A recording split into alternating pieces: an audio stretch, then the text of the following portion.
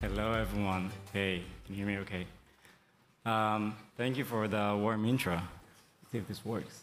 Okay. Thank you for having me here today. I'm super excited. I love Paris. I'm super excited about Web3. I'm super excited about Web3 projects, especially when they succeed. The thing I hate is then they get hacked, they get breached, and then they go down and crash. And I came here today to talk to you with this very brief 10-minute talk about basically how to prevent that. So, quick background about myself. You heard I basically do security at Fireblocks.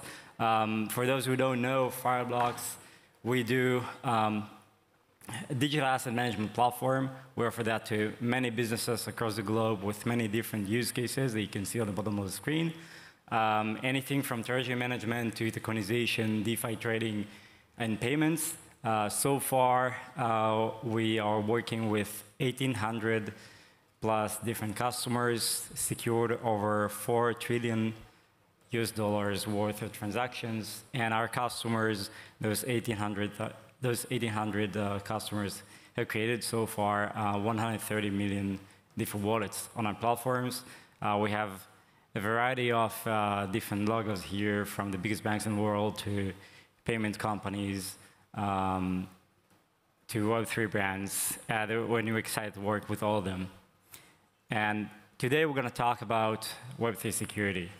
So if you look from the attacker's perspective at Web3 projects, too often it looks like this. It looks like picking money off the ground. It's just like, it's too easy.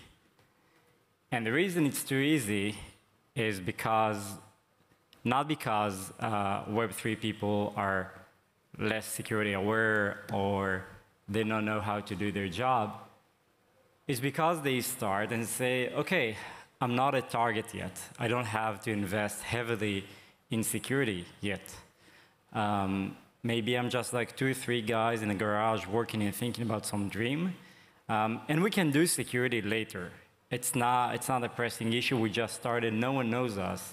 Why should I invest in security that early on? But if you combine that with this effect of hypergrowth that you see very often in Web3, that Web3 projects get launched and everyone's get excited about that. Everyone is going to that project.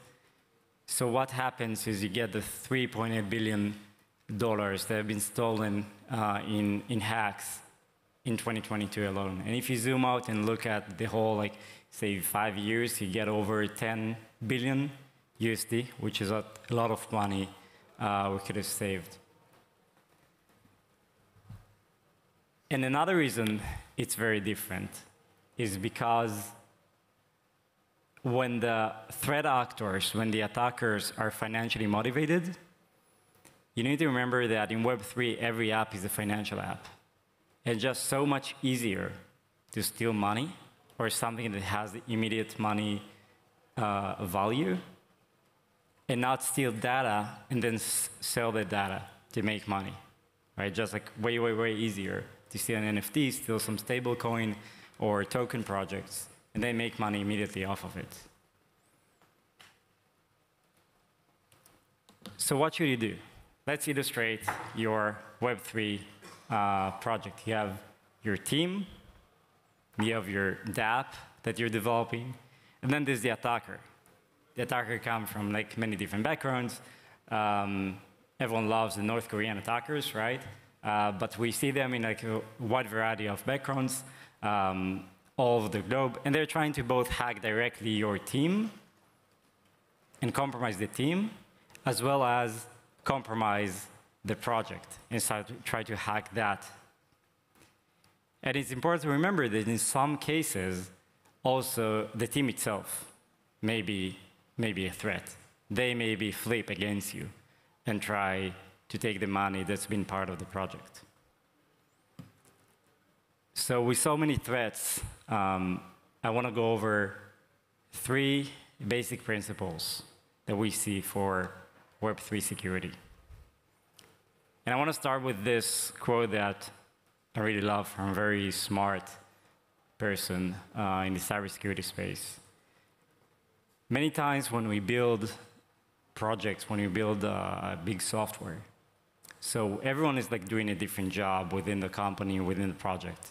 And the only person that actually is getting paid and has some kind of upside from understanding all your projects, all the aspects of your system, is the attacker.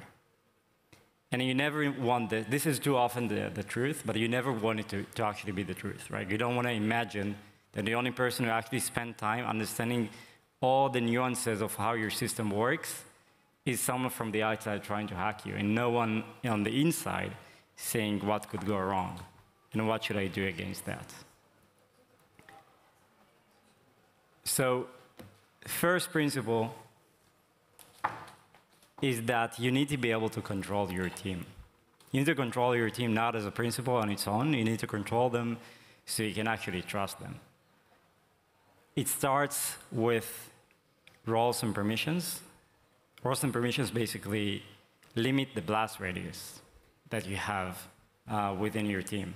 And why do you need to limit the blast radius? Because you never know. You never know, some of these people can be operatives recruited by the Iran government, the North Korean regime, or some cybercrime group. But they may also just be hacked, right? They're not at fault. They maybe just opened the wrong PDF file or Excel file because someone sent them a job offer or an invoice they have to pay, and they just double-clicked, and the attacker now sits at their computer, able to, from there, move laterally across all the system. And at this stage, the attacker has the exact same permissions and control that you gave that person. So you need also to combine access control. You need to make sure that only the right people have the right access. For example, you probably have a biz dev person, right? A business development person. Maybe he's a great guy, but does he need to be able to upgrade your smart contract with new code? Should he be able to change balances? Not necessarily, right? So there's no reason to give that person that access. The second thing is that you need to choose wisely and map your infrastructure. It starts with a multi-stage, multi-factor approval for key management, meaning that no one person is able to just initiate a transaction on their own and finish it. And it goes on to mapping everything that you have both on-chain and off-chain to make sure you know what you have.